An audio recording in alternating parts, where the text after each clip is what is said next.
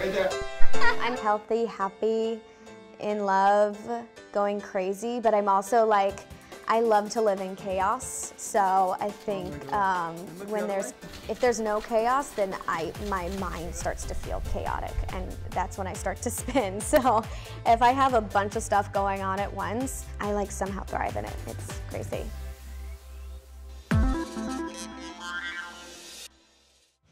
Dad, you have got to talk to Mom. She's like completely freaking out and embarrassing me.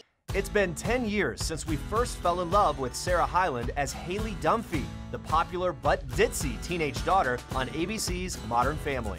Zach Barbie, born 1986, went to college at a place called MIT. MIT. I know how to spell it. And now, after a wedding, twins, and a whole lot of growing up, Hyland is preparing to say goodbye to Haley as the show launches its 11th and final season. I will probably miss the people the most from Modern. Our crew is amazing, and of course I love our cast. They're very special people, but after this is done, I will be turning 30. I started playing Haley when I was 18, so it's really all of my 20s that have been spent in the Dunphy house, and I'm very excited to be able to go out and branch out and do other things. Sarah's first thing will be a new rom-com, The Wedding Year, which hits theaters September 20th. With Modern coming to an end, I wanted to, and want, to play characters that are very different from Haley Dunphy.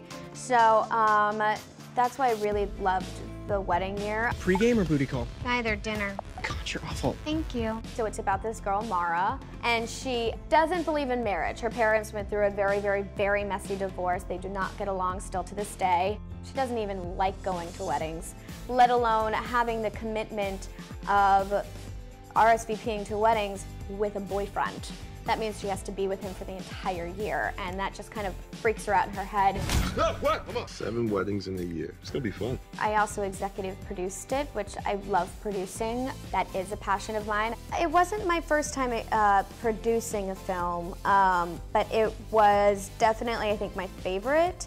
I was very heavily involved in the casting process and wardrobe, and it was a lot of fun to be able to be behind the camera and be in on those conversations that normally I would not be a part of.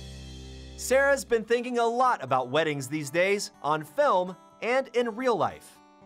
I bought a lot of wedding magazines and started to just like cut out stuff that I like visually and like make vision boards and stuff. I don't want to get down to like exactly like this dress or this tablecloth.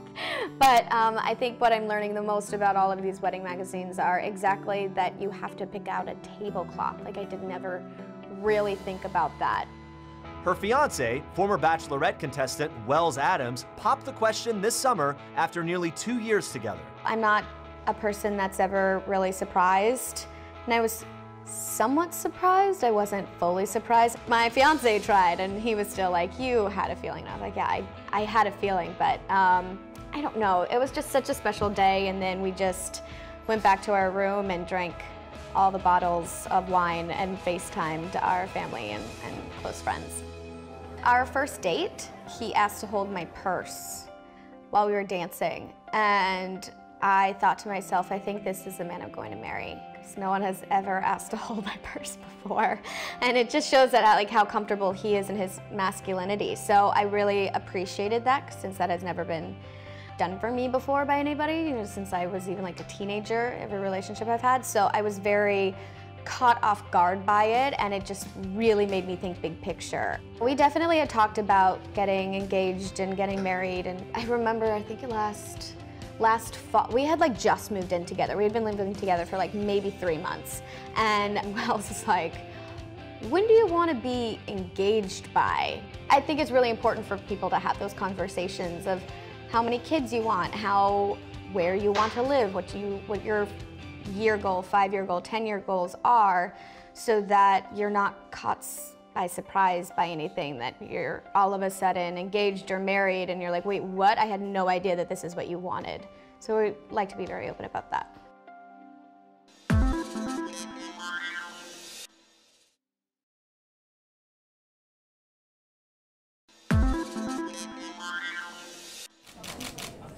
Wells is the most amazing man I've ever met in my entire life. He's very good at like grounding me and like not making me like letting me spin out of control on certain things. But we liked to joke when we first started dating that we're the same person with different genitalia, and I think it still rings true to this day, because we're just so similar that it definitely felt like meeting like a kindred soul from a past life. Sarah and Wells originally connected on Twitter while he was competing in JoJo Fletcher's season of The Bachelorette. Wells, we accept this rose. Thank you. Wells and I had been talking for about, I want to say like 3 or 4 weeks before we had our first date.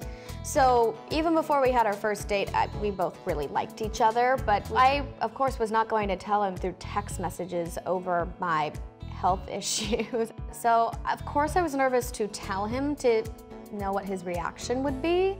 Sarah was born with kidney dysplasia, a condition that prevents normal development of the kidneys in the womb. I think they said, like, you know, you're going to have a kidney transplant one day in your life. Hopefully it will be when you're in your 30s, but you never know what happens. Turned out, Hyland needed a transplant when she was only 21 years old.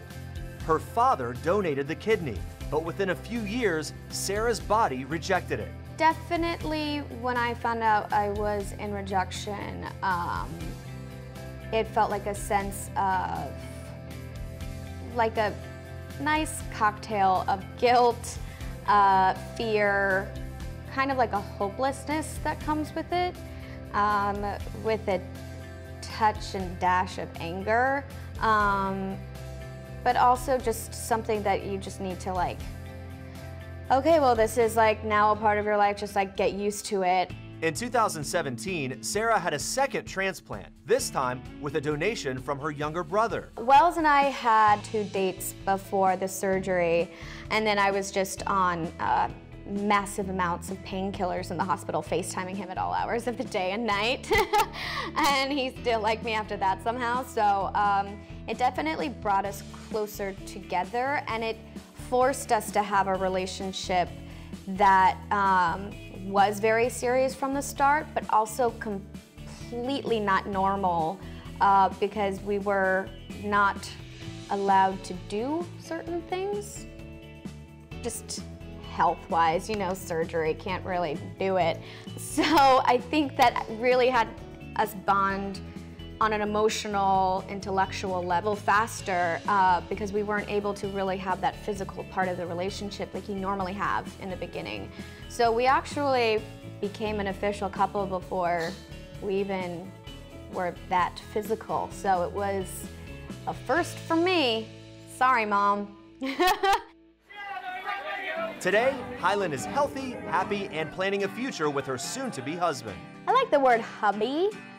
I don't really like the word husband, but I like the word hubby, and I don't know, I'm really excited for us to be able to buy our own house together and to be able to create our home like from scratch. I'm excited to be able to build like our family.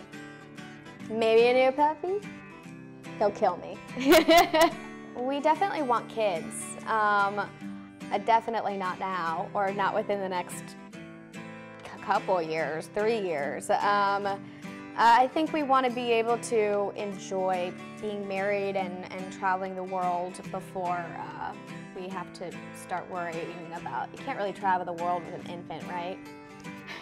I'm joking. Obviously you can't, unless you're like Beyonce and Jay-Z. But like, yeah, I'm very looking forward to that day, very much so, but I don't think it will be for a little bit.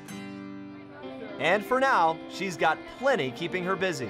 Yeah, I have a song out, Met at a Party with Jordan McGraw, and we had our debut of it at the Teen Choice Awards. That was my first ever like musical performance that wasn't a musical. And first time singing with in-ears, which I had never done before, which was very stressful and scary.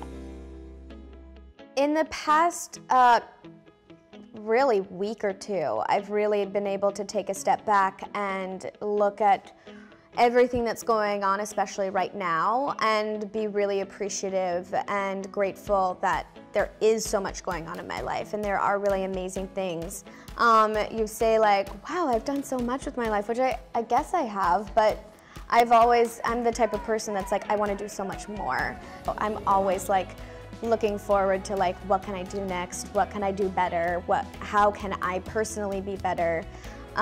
So I'm just kind of always like crazy when it comes to that. I'm always looking for not the next best thing, just like the next best me thing.